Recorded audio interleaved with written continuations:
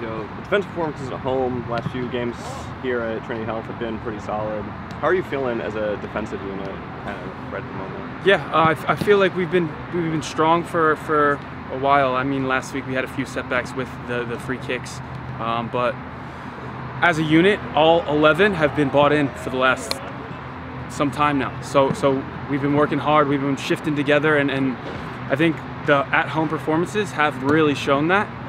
So we're looking to get another one this weekend. From your perspective, the home versus road form has obviously been a little bit different. What's explained some of the struggles on the road there for you?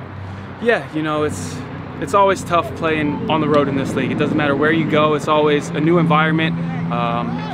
Getting used to the surface is different, getting used to their fans being there, and there's a lot of different things that add up to an away match, and it takes a lot of experience, and we're learning. We're getting better. We had a few performances in the middle of the season where we went to Sacramento, one of the better teams traditionally in the league, and we had a great performance, and we just, at the end of the game, we fell just a bit short. So we have had moments where we've looked good on the road, but at home we've been more confident. We've been flying offensively, and in possession we've been doing the things we've been asked. So we're going to continue to do that, and hopefully this Saturday is proof of all the work that we've been putting in. Las Vegas coming this weekend, they're on a little bit of a hot streak. What are you expecting from them? How are you approaching that game? Yeah, they've been doing well. They're a confident team. They like to build in possession. So for us, that's what we're at home. We're going to try and smother them. When they have the ball, we're going to try and make it impossible for them to get their head up. We're going to try and put a man in all their faces and really try and press them off the field, hopefully. You mentioned they like to kind of build in possession. That's a little bit of the opposite of what Hartford's like to do this season, kind of play a little bit more on the counter. How do you see that kind of stylistically matching up? Yeah, I mean, if we deploy our game plan, if we execute, it's a great matchup for us because we do have the speed to exploit them.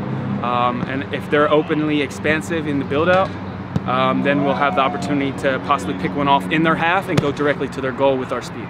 So for us, it's all about deploying our game plan and executing in the final third, but also in our defensive third. Atmosphere in Rhode Island was one of the more intense road atmospheres I've seen. How does that feel to play in? Feels good. That's what this game is made for. The tension, the energy. You know what I'm saying? It's all about energies.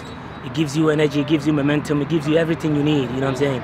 Luckily, it didn't go our way, but we will need it here tomorrow. We need our fans to give us the same energy that Rhode Island fans give them, because with the fans, that's how we can do it. Without the fans, we can't do it.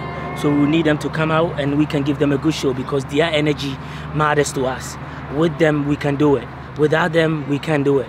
You know what I'm saying? Because their energy will reflect on our energy, and we can go together to give us a results. You mentioned that energy. Obviously, the results at home have been a lot better this season.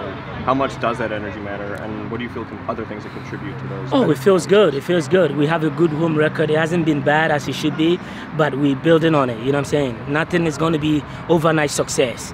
Everything takes time in this league. You know what I'm saying? With a new group, new new coaches, new everything, new players, it's not going to be just like a switch. You know, it will take a little bit of time, a little bit of momentum to get into our rhythm and to get us going.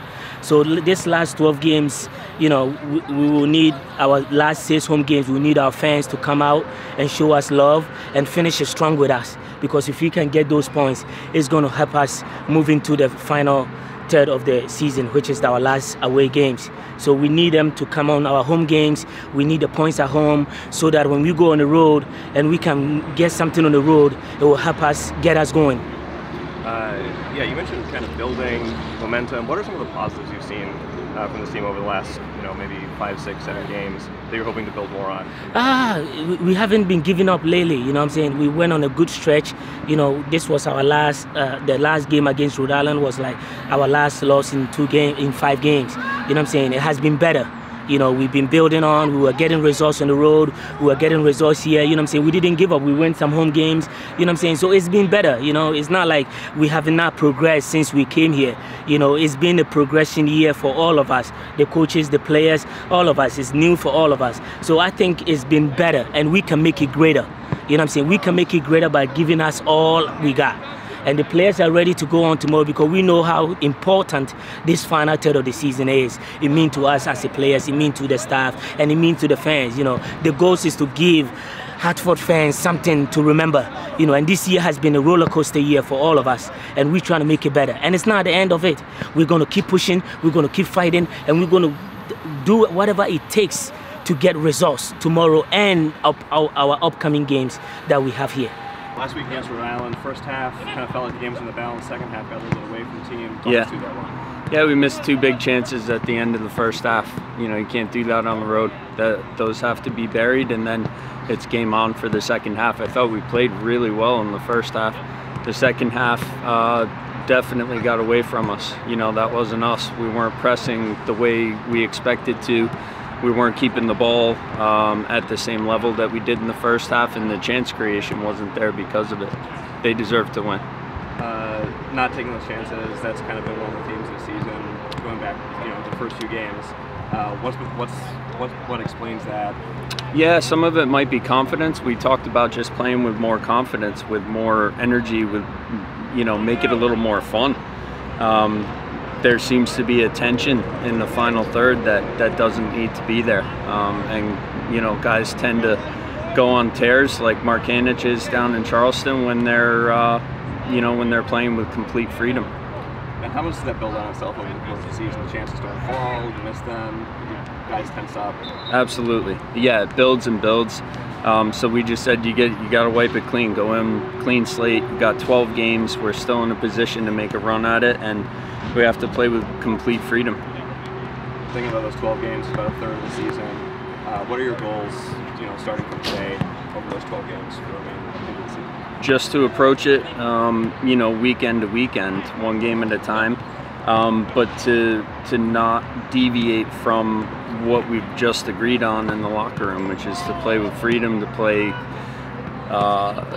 in a way that, you know, we can be proud of at the end of the day, no matter what the result is. So the energy to do the hard things consistently, that comes with, you know, confidence, but we have to kind of relieve the tension, I guess is the best way to put it, in order to get the best out of our attacking core. And then at the other end of the pitch defensively, set pieces against Rhode Island were kind of the sore spot, which has been another one of the themes kind of the season.